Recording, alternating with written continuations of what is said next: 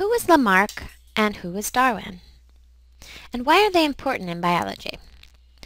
Well, every great theory had its predecessor, and Darwin's great theories of natural selection had its predecessor, Lamarck, and many others. This well-known theoretical battle in evolutionary biology continued to help foster ideas about evolutionary biology well after this debate was thought to be concluded. In this lesson, we're going to focus on the battle between Lamarck and Darwin, and how these individuals contributed so greatly to our understanding of mechanisms of evolution. First, what did Lamarck accomplish for the scientific community? Well, he fueled the religiously invoked controversial debate of the day regarding evolution. Believers of religion of Lamarck's time shunned anyone who believed that organisms were anything but a product of miraculous interventions and a reflection of God's design. Neither Lamarck nor Darwin tried to disprove God, however. Rather, they tried to propose naturalist theories, that would expand people's minds about the awesome nature of God's work.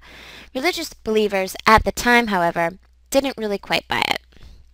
So off Lamarck went, trying to explain the convincing similarities that organisms displayed. And he tried to explain how organisms were not fixed, how much they changed gradually over time.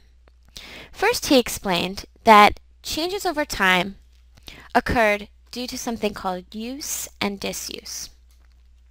Use and disuse was basically a theory that the more an organism or limb was needed due to changing environmental pressures, the more that it would increase in number. So let's put environment here. This is important later. He also stated that organisms were driven to become more and more complex, that new life forms could be created, such as microorganisms, from simpler ones. And he theorized that ultimately this would happen throughout time, that everything would be driven by greater complexity. He made no mention of extinction, rather that organs that the organism stopped using would shrink due to its disuse. So if a monkey no longer used its tail, then it would start to fade in the population. He said that any newly acquired trait, such as a monkey's tail, if they acquired it throughout their lifetime through the use and greater stretching of the tail, they would then be passed on to their offspring, so passed down. And he said that there were innate differences in our natural environments that influence change, such as these giraffes here. Some trees would be located higher up, and some trees used to be located lower down. When the trees that were lower down to the ground died, and the only leaves that the giraffes could eat were higher up, he imagined and stated that the giraffes would stretch their necks, and that due to this stretching, this is important, on a bird's beak or on their legs, getting longer because they needed to. So stretching out of need. That was his theory, that they did this because they needed to escape from predators or to get food. So when you think of stretching or need for a trait, think of Lamarck. Darwin, on the other hand, recognized certain aspects of Lamarck's theories as significant in that he was proposing some really controversial ideas of the time. But there were many differences between what Darwin and Lamarck outlined in their theories. Darwin's theory of natural selection, as he called his theory of evolution, involved 4 principles. These principles would be expanded upon later when molecular biologists began to study genes, but for now they include, at his time, variations. He definitely included some mindful thoughts about extinction, but his theory really included variations, heritability or inheritance, selective pressure, and many, many generations. I'll add that here. Okay, so what was he really trying to say about evolution?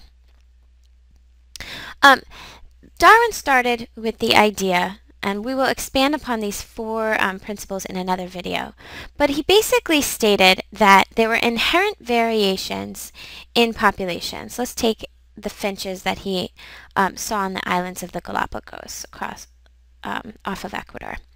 He saw that there were inherent variations in populations of birds. As in every species, there were inherent variations or differences. He explained that ultimately evolution was the idea that a population would be more likely to reproduce had the traits that best suited their environment. This was called survival of the fittest. I'll put that here. So survival of the fittest basically stated that organisms that were best suited to their environment, thus that just happened to have the traits that suited their environment, would pass on those traits to the next generation. And over many, many, many generations, you would either A, create a new species, or B, that organism would go extinct because that trait would not benefit it, and it would not be reproductively successful.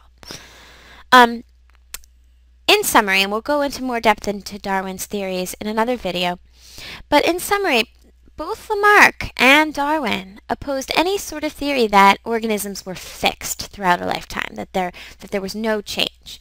They both agreed that there must be change. But they contended as far as how organisms changed over time. So before scientists really were able to study genes, you could say that both Lamarck and Darwin made some very considerable strides in evolutionary theory. At the very least, they made it their life's work to study and attempt to convince others about the fact of evolution. But at the time, the more convincing theory definitely tends to be Darwin. However, religious believers back then had a very difficult time with this.